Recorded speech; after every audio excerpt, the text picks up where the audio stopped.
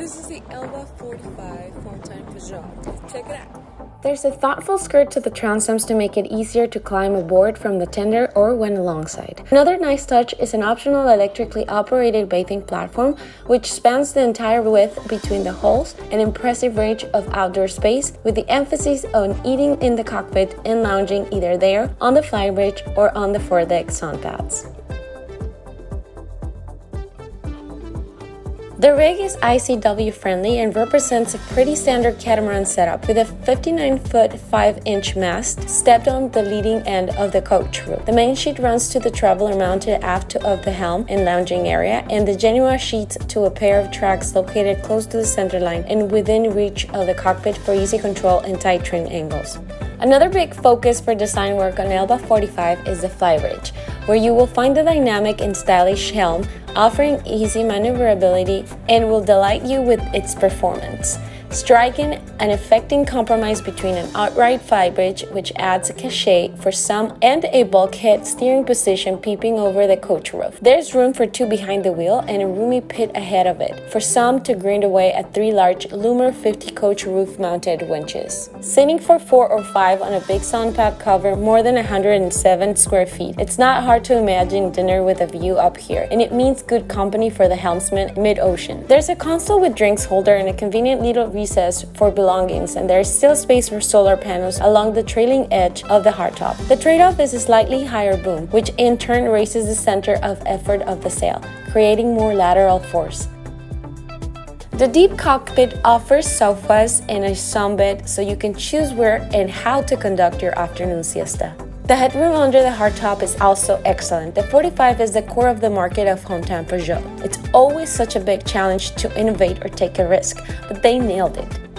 Extensive glazing of the salon and the large hull lights, you have a modern-looking boat. She has slightly back-swept forward windows and a flowing curve to the coach roof. The standard boat offers a large 190-liter refrigerator to starboard. On top, you have a multi-purpose area high navigation instrument console with your 12-volt electric panel. This is a successful ploy with the deep, comfy L-shaped sofa looking more like something borrowed from the super yacht world than the standard yacht seating.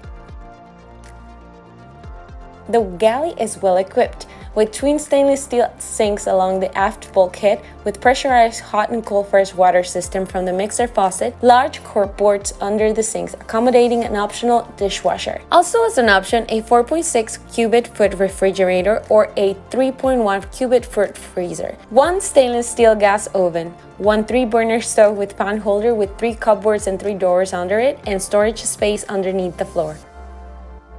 Elba is available in an owner-preferred 3-cabin Maestro version and a 4-cabin charter layout. There is also room for a single crew berth in the starboard bow and crew heads to port, although this would chip away a very handy sail locker space. The quality of the finish is as you would expect in a series yacht, all in light gray oak for the furniture, dark oak flooring, and neutral upholstery as standard. It all feels very sophisticated and urban.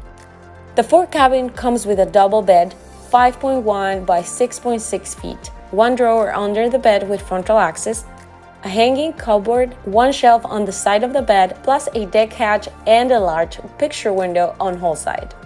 Fore and aft bathrooms have access via wooden door, a wash basin with worktop, mirror with shelf, hot and cold freshwater system from mixer faucet, a shower separated via a plexiglass panel, an electric drainage pump, mixing bulb top for shower, large manual marine toilet, storage closet with shelves under the worktop, deck hatch, and LED spotlights. Very complete.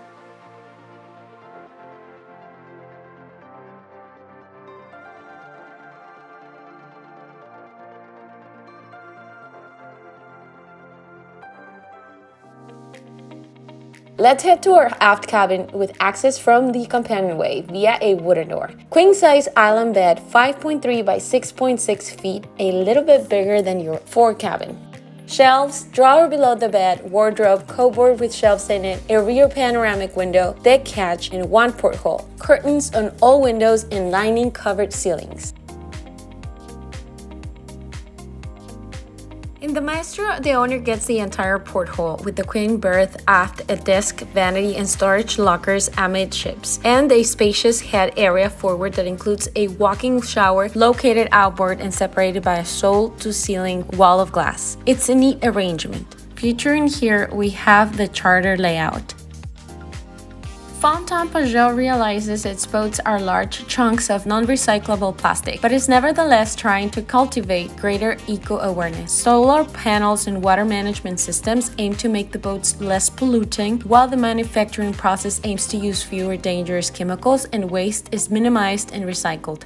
The biggest potential green win comes from a tie-up between FP and Volvo Penta, which is using the smaller Lucia 40 as a test bed to co-develop their own electric propulsion system.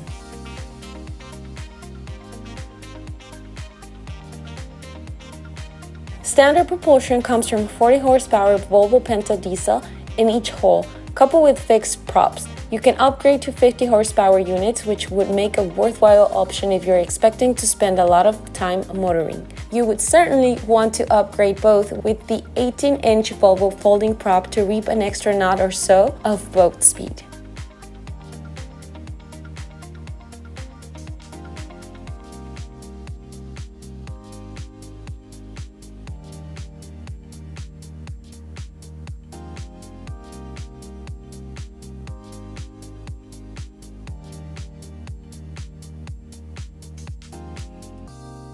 This is a great layout, and splitting the galley in this way creates more space and keeps the connection with the cockpit via the swing up aft window and fold away door.